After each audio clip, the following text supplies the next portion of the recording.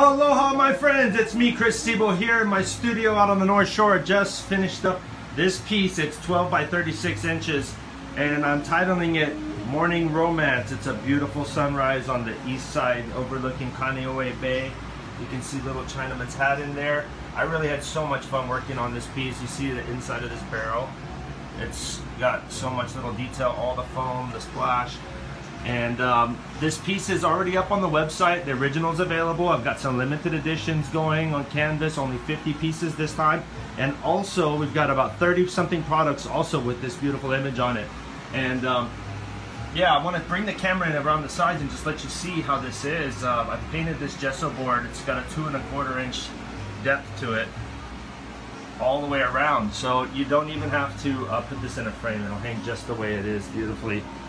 So guys, I hope you're having a wonderful day. Till next time, mahalo and aloha.